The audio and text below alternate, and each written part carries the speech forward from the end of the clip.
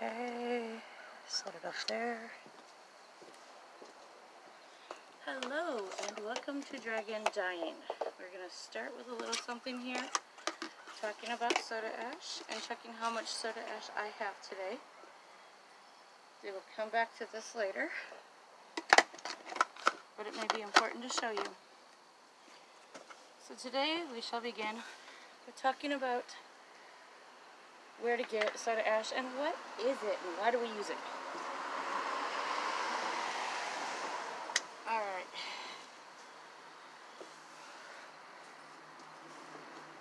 Soda ash is a simple fixative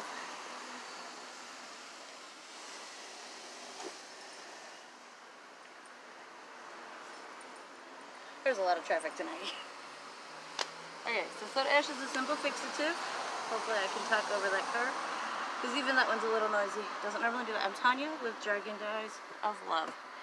This is HTH pH increaser, active ingredient sodium carbonate. This is the same thing. I just bought it at a different store. Active ingredient sodium carbonate. This is what you're looking for. Soda ash raises the pH of your water solution and makes it possible for dyes to bond to these great shirts that I just got today. These are prepared for dyeing cotton, which means there's no finishes for me to wash off or other crap. And normally I don't throw them on the wet deck, but today I don't have a choice. So, this was for mixing that soda ash. I can take it off for a moment and stop looking like a fool. I also have a really good dye respirator mask. I did find it on that big box store in the cloud that I don't love to shop at, but sometimes you have to. This one's been reused a lot of times. It's time to move on to that one for the dye stuff.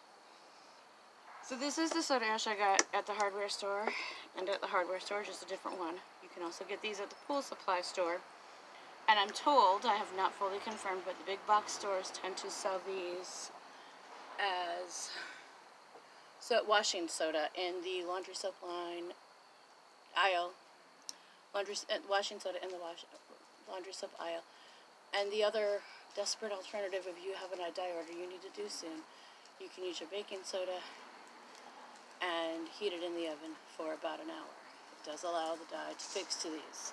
We'll talk about getting urea in the water later, and we'll see what happens with this, because that's going to be an important point in mixing this stuff up.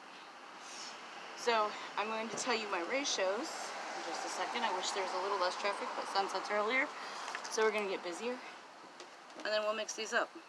To mix soda ash correctly, 1 cup of soda ash to 1 gallon of warm water. Warm to lukewarm, a little warmer than your skin is good.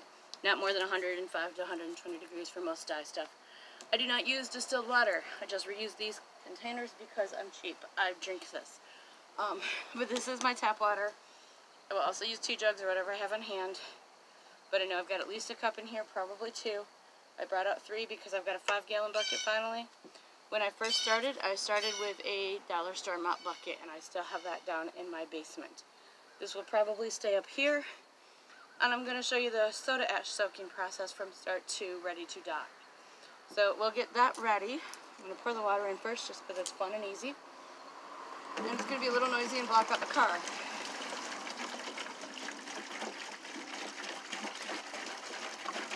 And yes, I'm taping this in the evening, so it is 6:30 at night and everyone's driving home. Now I'm going to say this, if you know you have a full container, you can mix all 3 gallons at once. I'm going to do it a little differently tonight. I'm going to mix it a little differently tonight. So, it's going to get muffled. I'm going to say something real quick about mixing soda ash, and one reason I just set this in here, I want you to see it when I'm done. I'm going to pour this water out and have a clump of soda ash waiting, probably. Unless I had more movement than I thought. When you mix the soda ash, in fact, I will just bring the camera right up here for it, and I'm pretty sure I've got 2 cups. I do more. I'm going to start with 2 gallons of water, and we'll check. So, let's do this a little gentler so I don't kill this jug. Okay, pop that in recycling. And we are going to bring you up close and personal. So I'm not sure how to set this up so I can do this easily. other than maybe this, and we'll raise it. But really, all I have is water in there. I'm going to put the mask on. I won't be talking. As soon as you get the soda ash going into the water, you start stirring, and you don't stop until it's dissolved. It will be harder to hear me with this mask on. I may do a voiceover. Just to remind you to stir.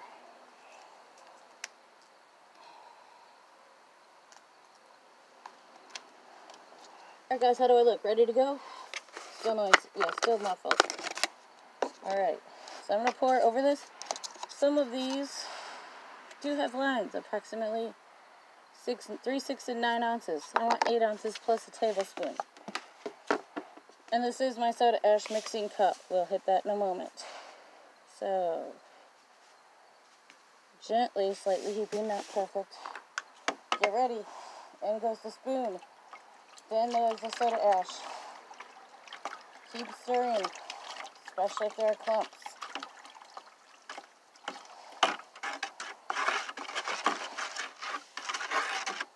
Now, this doesn't have to be mad stirring. It doesn't have to be crazy stirring. You do want to keep this on and stay safe. And I've got another cup of soda ash. We're good to go. Keep stirring. The spoon's still in here.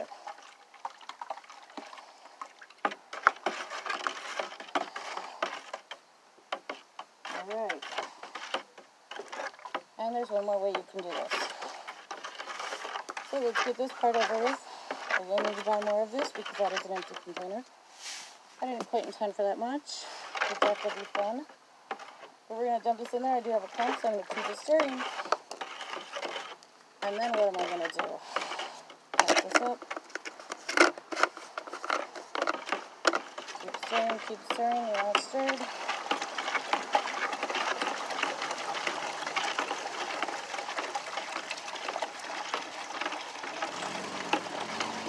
Noisy chops.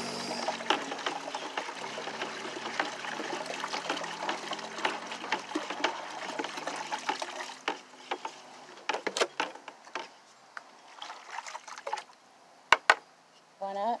In fact,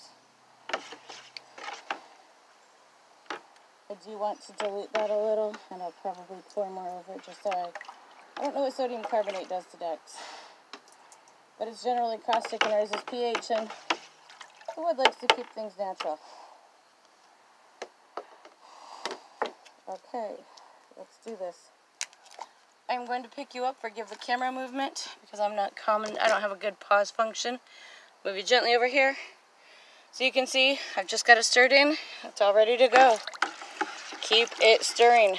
As long as you, this is fine, I no longer have to stir. It will dry white on this stuff.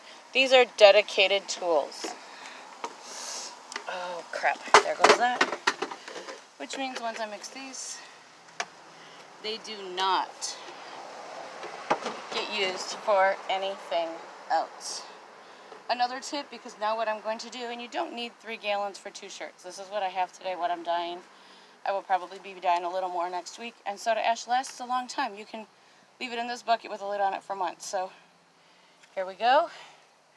And I'm just putting the shirt in there and the next one. And I will be back out in 15 to 30 minutes after I talk about this soda ash spritzer for a minute to put on gloves and pull these out. I will put on gloves at that time because there are dyes on my hand and I don't want them to get in there. You're never sure your hands are clear either. So here are the gloves. This, I poured some soda ash in here, I don't know how many months ago. Because these will spin dry and we'll let them hang out till probably tomorrow morning, maybe the weekend, who knows. Till I'm ready to dye them. Once I'm ready to dye them, I will fold them, tie them up, and get them ready to dye. And I'm going to check on this. I do not have a full disc.